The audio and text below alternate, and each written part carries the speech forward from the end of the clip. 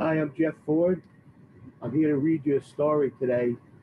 I'm going to read something from my new collection, Big Dark Hole from Small Beer. And the name of the story is Monkey in the Woods. I'll get started. When I first heard about it, I was like, yeah, okay. Then my brother told me he'd actually seen it swing from branch to branch off into distant trees. I liked his idea of it, even if it wasn't true. But I eventually saw it a few days after Christmas, staring down at me from high in a maple, only a few hundred yards behind the school. It had a white beard and bushy white eyebrows, a little embroidered vest, a red fez with a chin strap. Its canines were curved. The tail was long and ended in a queue like the beginning of a knot.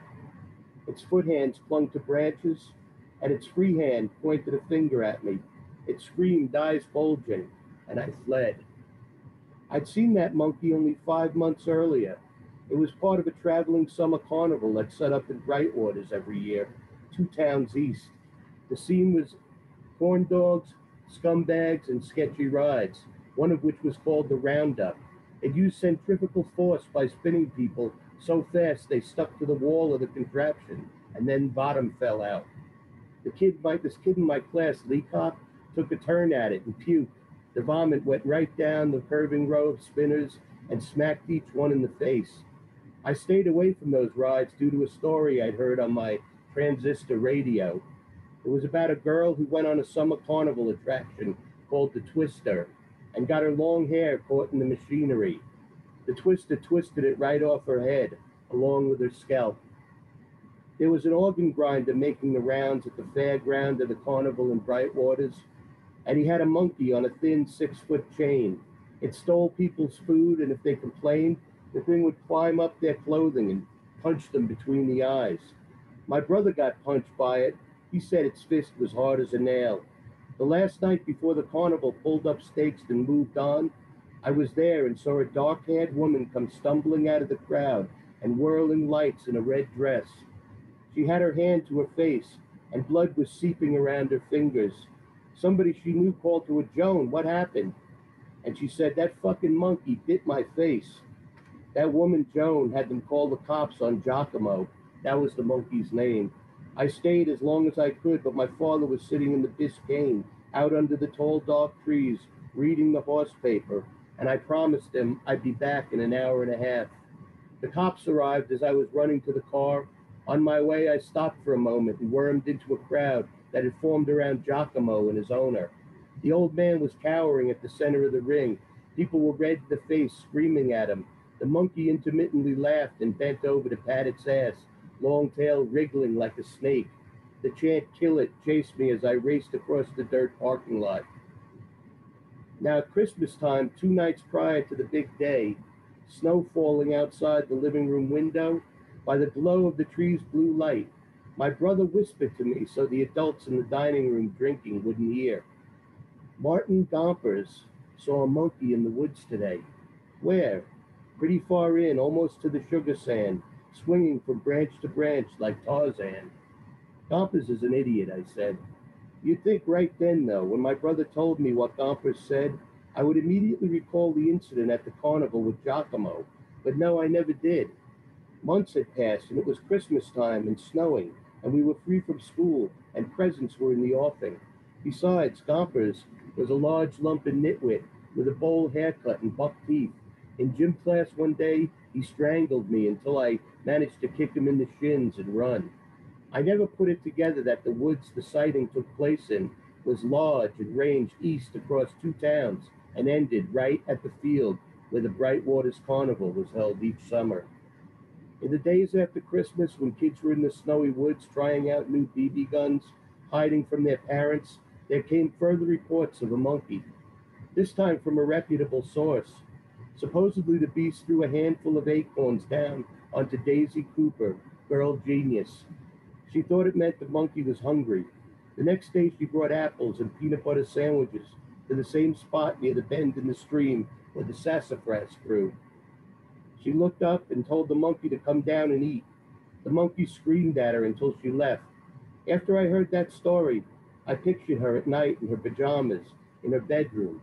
writing about it in her diary. 2 weeks went by, and at least every other day there was a new sighting either in the woods or around the houses on its perimeter. There was one Wednesday when there were 4 sightings. My brother kept me apprised of all the monkey gossip. He was 2 years older and had friends. On New Year's Eve, all the neighbors came to our house. My mother played the piano, and drinks were flowing. I stole some whiskey sour from the blender and ate a handful of maraschino cherries. Mr. McInan from next door was half in the bag, which was halfway to how far he usually was in the bag. He was talking to my father, and I walked over and sat down. "Did you hear all the hubbub about a monkey in the woods behind the school?" he asked, and then burped with his mouth closed. I nodded, and my father shook his head no. McInan had blubbery lips and was a tad breathless. Still, he pressed on and said, "I was at the carnival this past summer. There was an incident wherein a woman I happened to know, my secretary, was assaulted by the organ grinder's monkey. I tell you, that monkey bit the wrong woman. Joni's a bitch on wheels. He had the cops there, the whole thing. She was threatening lawsuits. The owner of the carnival made a deal with her. If he killed the monkey and he let her watch it die, would she relent on the legal action?" And she agreed. McInan pulled himself to his feet, ice cubes clinking in his glass, and said, "Be back with a refill." I was intrigued by the story, but it was late, past midnight, and I leaned back into my father. The cigarette smoke and the faint aroma of machining oil that never left him were like a magic sleep perfume to me. We watched the snow outside, fat flakes falling through the light of the street lamp across the way. I eventually dozed off, was somewhere between sleep and waking, when I heard above the low music and conversation of the guests McInan's voice. Even as deep in as I was, I could tell he was yet more loaded. I heard and envisioned whatever he spoke. He stayed with Joan and her 2 sons until after the carnival had closed down and the rides were locked up. In the pitch dark, they were ushered by the carnival clown, fake nose and makeup still on him, into a clearing in the woods beyond the field. Someone handed him a flashlight that hardly cut the night. Giacomo's owner was there. 3 of the carnival workers who ran the rides each had a shotgun. The carnival owner had a pistol and a holster on his belt. Giacomo's hands were tied with cords behind his back. He stood against the trunk of a giant oak lit by the headlamps of a tractor.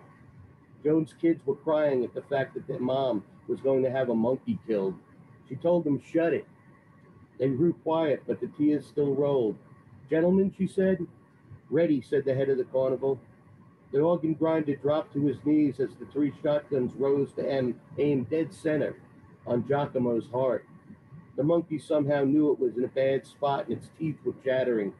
The owner took out his pistol and aimed as well, but before he could give the order to fire, the organ grinder said something. One word, a command in whatever language was his. In an instant, Giacomo was free. Before the cord that had bound him hit the ground, he was streaking toward his firing squad. One stupendous leap and he was on the face of the middle shooter. With his back foot, he kicked the double barrel of the shotgun, and it went off and sprayed the first shooter's knee, ripping his pants to bloody shreds. With a wild scream from both the monkey and his victim, the middle shooter's left eye came out of its socket on the sharp fingers of Giacomo. The head of the carnival stared in astonishment, his mouth wide and dark as a cavern. The monkey used the one-eyed man's shoulders as a platform from which to leap up and grab a low-hanging branch. While the poor middle shooter fell to the ground to join the first shooter, the third shooter took aim. Before he could pull the trigger, a prodigious rain of monkey shit fell on Joan, her sons, the 3 shooters, the organ grinder, the head of the carnival, and Mr. McInan. As the snow subsided, so did sightings of the monkey. He may have been hiding among the thick branches of a pine. That was my brother's theory. I didn't want to picture Giacomo dead, that snarling face finally slack with peace at the blue heart of a snowdrift he'd fallen into from the branches high above. I don't think Dompas ever gave up on seeing Giacomo. I bet if I were to run into him today, he'd lean close to me, suck on those big fucking horse chompers, and whisper with a misty chaser of spit, "There's a monkey in the woods." A touching report came from Dean Fuchsia, who lived next to the school. He said he was walking home one night in January.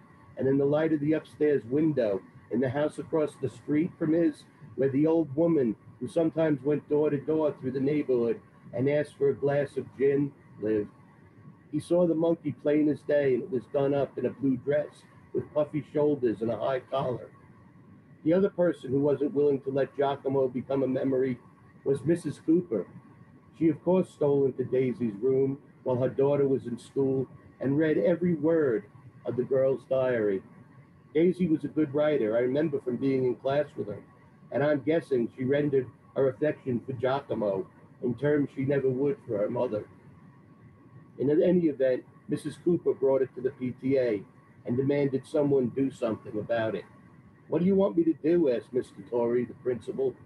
"Hire a hunter." Torrey laughed, but Mrs. Cooper stoked monkey fear throughout the neighborhood at every Tupperware party and after church, and eventually Torrey was forced to make a compromise. His plan was to get a few of the men whose kids went to the school together and go out in the woods with guns and hunt the monkey down. Daisy's mother agreed to his proposal. Somehow my father got roped into the hunting party. It was not his kind of thing by a long shot, but my mother forced him to it out of a sense of civic duty. Shit was what he said to her to confirm he'd participate. At the end of February, on a 55-degree Saturday, sunny, with a slight breeze, the hunt was on. Kids were not allowed in the woods. It had been announced at school over the loudspeaker before the pledge on Friday morning. Any kid caught in the woods on Saturday would have detention for the summer during summer school hours. On Sunday morning, while he drank coffee and read the horse paper, I asked my father if they shot the monkey. "Yeah, we bagged him," he said. "Did he die fast?" "Not fast enough for my money. It was pretty cold out there." "Did he cry?" "I don't know. What's his name? The guy with the mustache and glasses brought his .22 rifle. The monkey was in midair. The guy, oh yeah, Mr. Donnelly, hit him right in the chest. The monkey dropped into the pond. We fished him out, and the cops took him away." He lit a cigarette and went back to his paper, working figures in the margin with the stub of a pencil. What my father told me was reported by Torrey excuse me, at the PTA at the very next meeting, garnering a round of applause. I imagine Mrs. Cooper's triumph was undercut by the fact that her daughter now disliked her even more. The draw of life's current was strong and eventually pulled me on, but not before I spent a day or so wondering how Giacomo had gone bad. I wondered what happened to the organ grinder.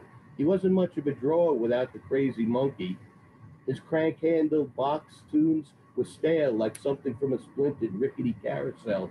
What made the monkey so angry? I don't think the old man abused him. He wasn't afraid of Giacomo, but instead treated him like a son he didn't know what to do with. Before my reverie was over, I pictured the monkey in pajamas in his room at night, writing in his diary about Daisy Cooper. A few years passed, and I was 17, a senior in high school. The carnival stopped appearing in Brightwaters the year I was 14, which would have been 1969. I remember because I was going to ask Daisy to go with me. Instead, we hitchhiked to the beach. That last year at home, I got a job working in a metal shop down the tracks on the way to Babylon. It was at that job that I met Tom Mason, 40 to 45 maybe. The guy never wore a shirt unless it was freezing out. He'd work on the grinder and sparks would bounce off his flesh. Tom had a big ego and big muscles. He had twin dragon tattoos that grew up from his abdomen and intertwined while their twin maws flashed sharp blue teeth poised to bite his nipples. A scary dude, but fun enough to talk to at lunch or for a smoke break. One day when I got back from lunch early, he was sitting outside against the wall of the shop. I stopped and bummed a cig off him. He said to me, "Did I tell you about the time I helped execute a monkey?" The instant the words left his mouth, I thought of Giacomo. I sat down next to him. "Where?" I asked. Holding a cigarette in two fingers, he pointed over his head due east. "Right over here in Brightwaters," he said. "Was it Giacomo?" I asked. He laughed. "Yeah. Did you know that little fuck knuckle?" I nodded. "I was there the night he bit that lady's face." "Get the fuck out," he said. "Yeah, I worked there running one of the rides." "Which ride? The roundup?"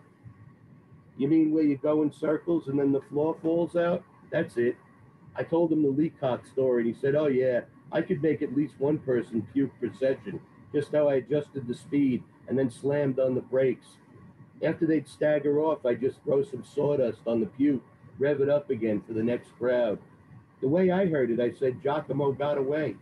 Who told you that? I forget. Nah, we shot the crap out of old Giacomo. To be honest, nobody felt too bad about it. He was a monumental pain in the ass. Steal your cigarettes, your wallet, your booze. Tom went on. He's buried in a little clearing of trees just beyond the field where the carnival was held. He was shot up pretty bad. We buried him on the spot where he fell. The organ grinder knelt down next to the body, straightened Giacomo's puffy pants and little bowler derby with the chin strap. He placed a big rock on top of the grave, telling us, "So he does not rise from the dead." Wait, I said, Giacomo didn't wear like a little jacket and fez? I never saw him in that, said Tom. It struck me that if what Mason was telling me was true, then all my memories of Giacomo were false, including my sighting of him in the maple tree. If not the monkey, what did I see? When I got home from work that night, I found my father out back, grilling his meal of 100 meats, burgers, hot dogs, sausage, chicken. He was just getting the meat on, so nobody was outside with him at the picnic table yet.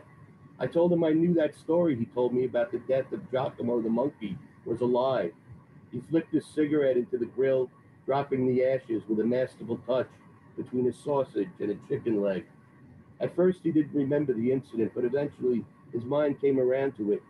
We never went in the woods that day. We went in Tori's office and drank scotch, a bunch of us. It was a lot of fun. Then he made us swear to tell our kids at the hunting party I'd taken care of the monkey. He never believed in Giacomo, I asked. He never gave a shit whether there was a monkey or not. In his office that day, a bunch of the guys from the neighborhood getting bombed on his booze, he told us that he was in the breakout at Sen Lo. He was a messenger and had to run for miles on dead bodies to get a message back to Patton, whose Third Army was reinforcing. After that, a monkey in the woods is the least of your problems. On Sunday, the only day both of us were off from work, my father drove us over to the field in Brightwaters. We took a couple of shovels with us and we went back into the woods, found the clearing Tom Mason had told me about. Right in the middle of it, there was the rock the organ grinder had placed on Giacomo's grave. I dug and he smoked, and then he dug and I smoked, and eventually we found the monkey's remains. There was still a lot of hair and the bones were full of shot. The skull was shattered and yet still clung together. We found his bowler derby, the elastic band intact. Think of all the stories people told themselves and others about this monkey, I said. Even Daisy, I thought. Even me.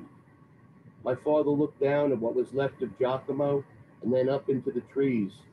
You know, he said, there's always a monkey in the woods.